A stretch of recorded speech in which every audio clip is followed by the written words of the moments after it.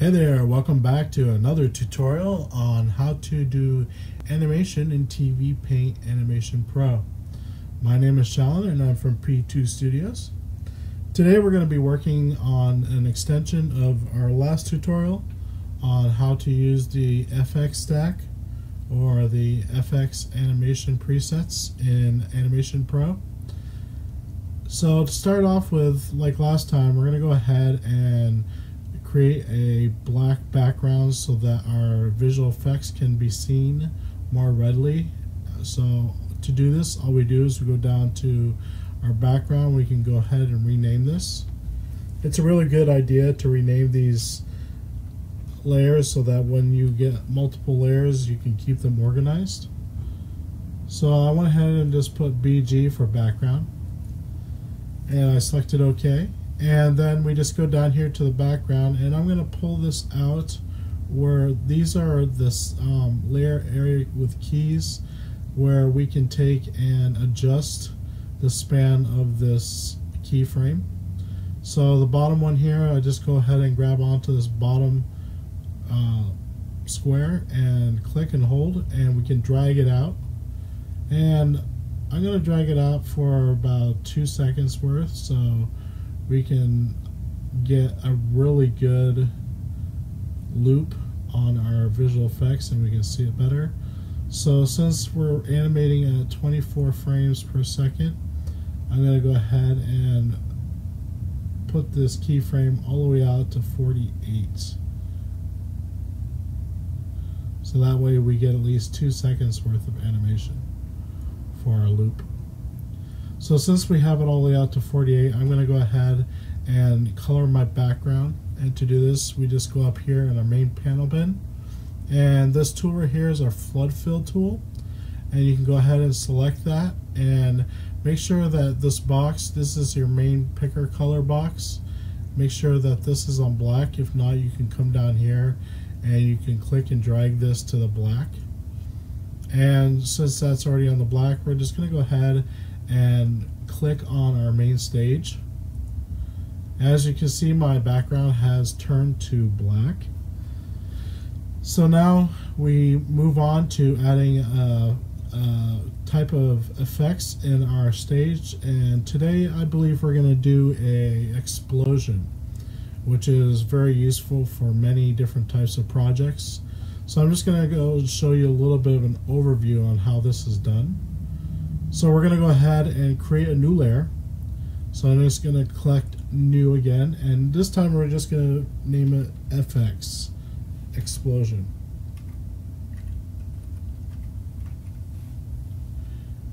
Okay, and we're just going to go ahead in the presets. We're just going to go ahead and select none, and this is the type of animation. And our blending mode is color. We can have different types of blending modes, especially if you're having multiple layers and you're going to have this on top. You can do like multiply or overlay. It all depends upon what your project's needs are. So we're going to go ahead and just leave this on color, and we're going to push OK.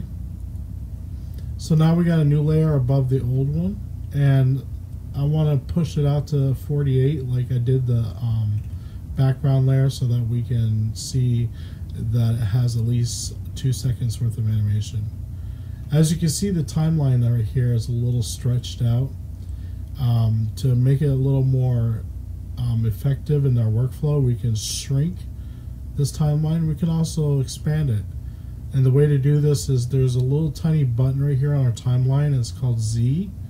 And you just go ahead and click on that and hold it down, and if you move your mouse button left or right, you can see it shrinks up or it expands our timeline. So I'm just going to shrink it up a little bit so I can see also the bottom layer here. So I'm just going to go ahead and grab the square again here on the bottom right, and we're just going to drag that out as well up to 48. And it should match with our bottom layer here, as you can see. So we're on frame 48, and this is frame 1. So to like last week, all you had to do is either go up here to our toolbar, and where it says FX, we can go ahead and use this, or you can go up to here to the menu option where it says effects, and you can select either multiple or single. For today's lesson, you can choose either one. It doesn't matter. If you want to add more than just one effect to the layer, you can. So we're going to go down and we're going to select rendering, and under rendering there is one called particle generator. So go ahead and select this, and before you select this, you want to make sure that your layer that you're creating your visual effects on is selected. And to do this, you just click on this white box here. As you can see, you can click on this and it'll select this layer, and all your FX will be applied to this layer, but we want to keep this as our background because it might be the background to your animation project as well. So we're just going to go ahead and reselect the FX explosion, and over here you can see our FX stack box or menu. I think they refer to it as a bin. So we have the particle generator here, we got the world emitters, and we got emitters none. Okay, you can go to point, create a point, a line, ellipse, or a rectangle, but that's for more of a blank emitter where you're gonna input your own picture or your own particle.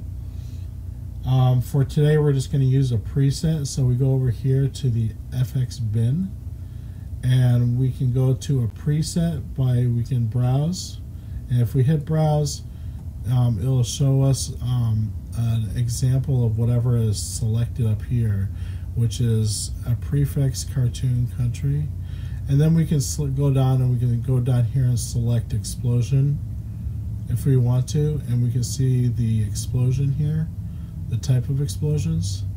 And if that's not a type that we need for our project, we can go ahead and just keep choosing to see just an example of what each one is. And they're all different. Some have more debris, some have more fire preset to it, and that can all be changed as well. We can toggle with the emitter so that we can tailor our explosion to what we need for our project. So as you can see, there's like a lot of different presets for this, but the problem is that we can't see most of it because it's a white background, and explosions tend to be more brighter unless it does have smoke or it has different types of debris that comes out from it, like example. And this is good for like smoke trails, like having different burning effects. So I'm just going to go ahead and close this out, and we're going to go over here to the FX bin, and we're just going to go to preset, and then we're going to go pyrotechnic, and we're just going to go ahead and choose explosion B. So as you can see, I can't see nothing in my window right now, so we're going to go ahead and activate the HUD, and the HUD shows us that this is where our explosion emitter is. It's the green square right here. To drag this, we just go ahead and click on the green square, and we can place it in the middle or on the bottom or wherever you need it in your project. And this square on the left hand side here, this is the emitter array. This is when the emitter spits out explosions or spits out dust or spits out the debris. It will spit it out from wherever within this line radius, and you can adjust it so you can have the direction going only in one direction. As you can see, it only goes out in this direction. Or you can take and move your angle all the way to a 365-degree angle, and it'll explode out from the middle and just irradiate the whole area. So what we're going to do is we're going to go ahead and take the HUD off, and you just go ahead and play that explosion. As you can see, it looks pretty good for maybe a tiny explosion, but personally I like bigger explosions. I don't know who doesn't. So we're just going to go to, we have our different particles. We have the number, the size. We can increase the size. These are the of the particle generator. We can just pump this up to 300 and it will increase the size radius of our explosion. And as you can see, it's bigger. And like I said, it also depends upon what your project's needs are, but I'm just gonna go ahead and pump that up to 500%, and we can rewind this and see what it looks like. And see, it's a very big explosion. And the reason why it slows down a little bit is because this is actually rendering in real time. And once we render it out, it will go ahead and it'll be a lot smoother. We can also move this around as well. We just take the HUD, the center point, and we can click it off. It's very hard to find the HUD, the center point without the HUD. As you can see, you try to move it around, it's like, oh, where is it? You got to find the exact middle of this particle generator to be able to move it around. So again, we can push play and see how that does. And as you can see, after the explosion, the cloud kind of just like dissipates, and it's not like really like a wow factor for your explosion. So we're going to go ahead and fix this. What we do is we go to the particles itself, and we can pump up, we can do, we can go under the number. There's different types, like I reviewed last week, there's different different settings we can have for each of the particles. And under here where it says particles light, this is the light that's emitted by the generator, the explosion. As you can see in the beginning right here, this area right there, we'll rewind that. This is the light part that is emitted through the emitter, and this is the light particles, the different types of settings that we have for this specific particle. We have the size, the velocity, the weight, the balance, the friction, the opacity, and the motion. They're all presets. You can go ahead and play with these. I highly recommend you to play with them because it will allow you to learn this a little bit faster, which is always good. This is also shape. The shape is from the file. The file, the shape that's it's emitting is from a reference file that is in your presets. As you can see, it's like a cotton. They call it cotton because it looks like a ball of cotton. And then we have the different types of blending modes that we have with it. We have animation. You know, you can do randoms. You can do a random loop. You know, you can go ahead and randomize it. So that way it's not the exact same thing every time it goes in the loop. I'm just going to go ahead and just put none. And then our blending mode, you can, like I said, you can create overlays, multiply. This is just like the blending modes that you guys have in Photoshop for anyone who uses Photoshop. And then we have our color source. Our color source is just a regular color. We can also have a gradient, set up a gradient. But we're just going to go ahead and show you, also you can affect the other two types of particles that go with this effect. And the other two type particles is smoke. And as you can see, when we select smoke, all the options come up for this particular particle. And the smoke, I like to, when an explosion happens, generally the smoke heads up. So you can do this by just going ahead and affecting the gravity of smoke. And to do that, we can go to, let's see, velocity.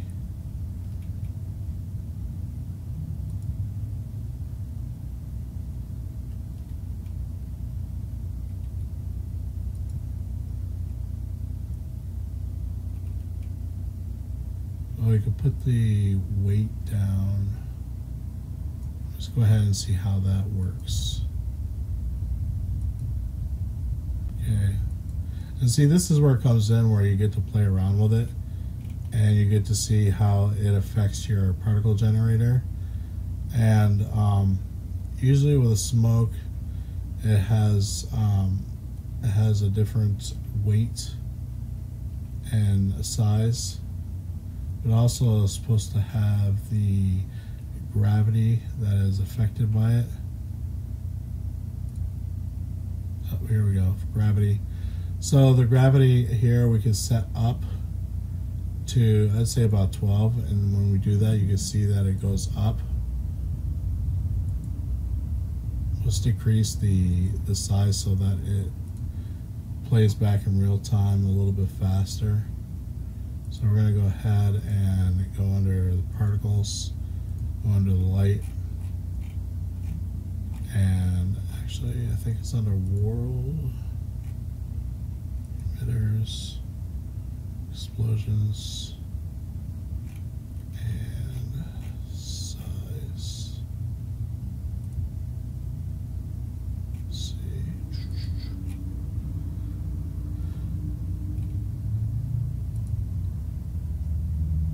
There we go, size. I'm just going to put this back down to 200% so that way we can see how the preview works a little bit faster.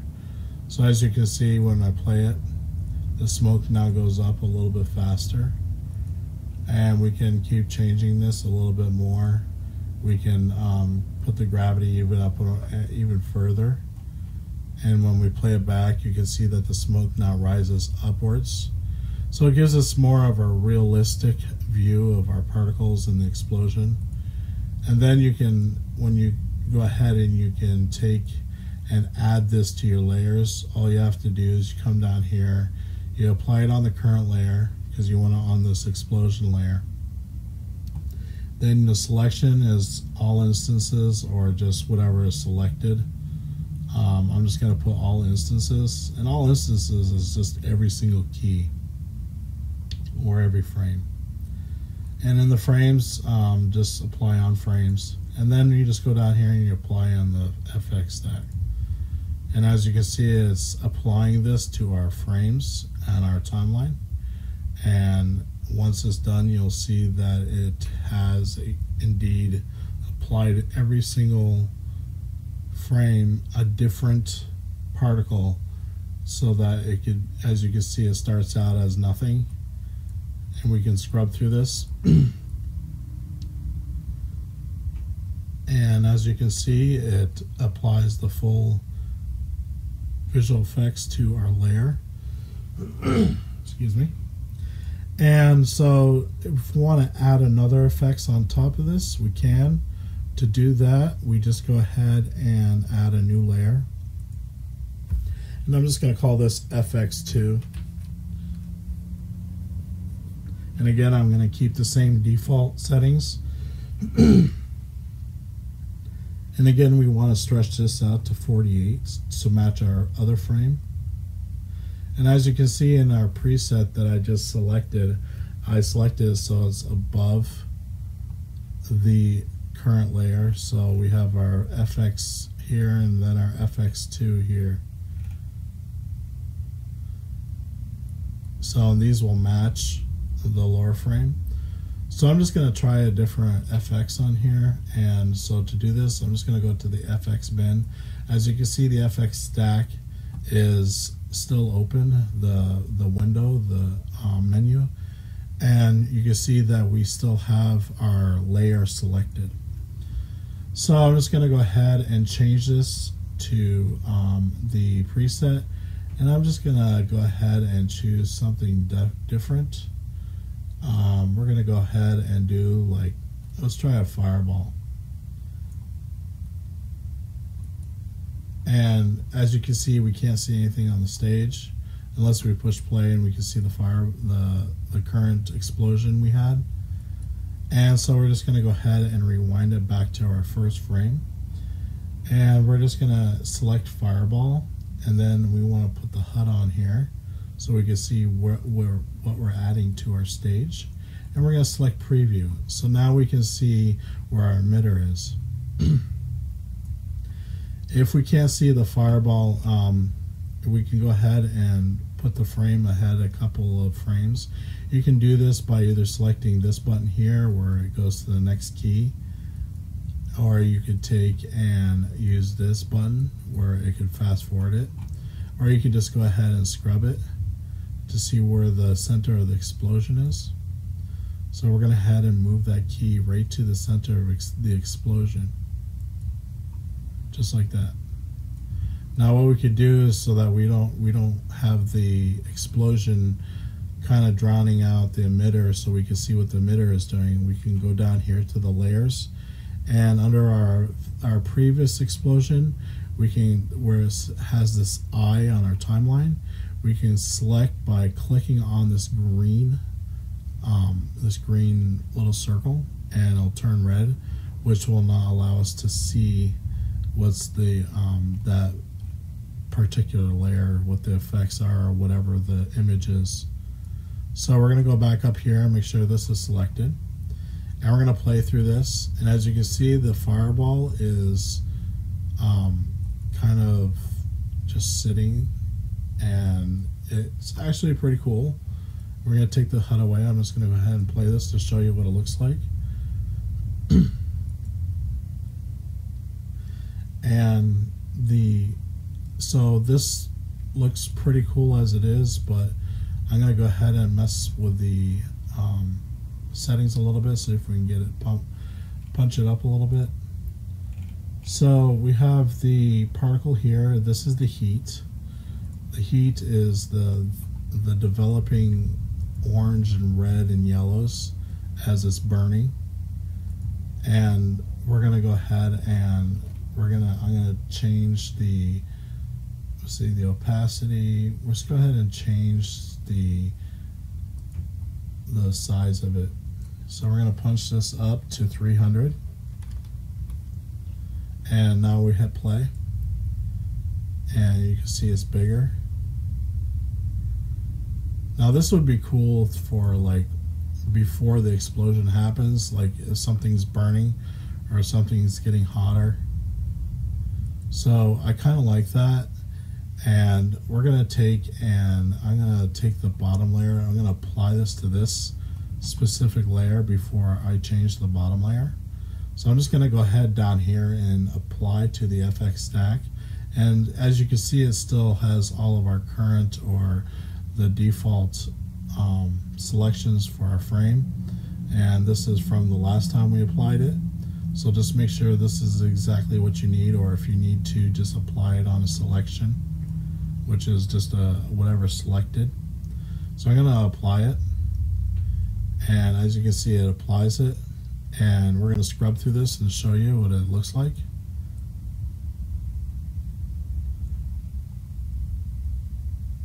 As you can see, it's a really well done generated burn effect. And so, like I said, I really like to have this as the beginning starting point of our explosion. Like if it gets really red hot, and then suddenly from there it explodes. So to do that, I'm just going to go ahead and select this red circle here again. And this time I'm going to select all these frames down here. Make sure that we have selected this layer. And I'm going to select the layers, all you do is you click below the frame, and then you just go ahead and drag. You just kind of drag up and drag to the left, or you can drag to the right depending on where you are, and it highlights all of these frames. Now as you can see, our top frame is at 48, so I'm going to overlap this last frame. So I'm going to drag this bottom. It's a little bit touchy, so it says move. So I'm going to move this all the way down to the frame 48. So now that this explosion layer will start on frame 48 on its first frame. So if we go ahead and rewind this and play it back, you see it gets hotter and then explodes. And so there's many different ways that you can use this. There's many different types of presets that you can use. You can add different, as you can see, this it said add FX. We did select multiple, so you can always go into the bin, and you can always do create more effects and add it upon this layer. You can try different things. And, you know, like I said, just keep playing around with it. It's the best way to learn with it. So we will go ahead and close this out. And this concludes our tutorial for today on how to use the FX stack for the explosions and the heat core, as I would put it, the heat core. And it turned out pretty well. So go ahead, like I said, keep practicing, keep playing around with this. It's really fun. Keep playing with the settings, adjusting the gravity, the velocity. You can even adjust the winds so that it blows the smoke trail to the right or the left. And as you can see, this can be applied to your project or anything that you need. And so we're going to go ahead and conclude this tutorial. Next time we can go ahead and keep trying out more of the FX, but I think by now you can see that how easy it is to add a visual effects to our layers and create different layers just by going to our FX selection panel and just going to our FX bin and presets. Like I said, you can go ahead and add your own just by changing the emitters. You can create a new emitter, and you can create a new point. In that point with a particle, you can go ahead and choose a new particle, and just, you know, keep playing around with it, keep trying it out, experiment with it, and you'll find that it turns out to be either a really awesome, cool mistake, or you can just delete it. So until next time, like I said, keep practicing and have fun.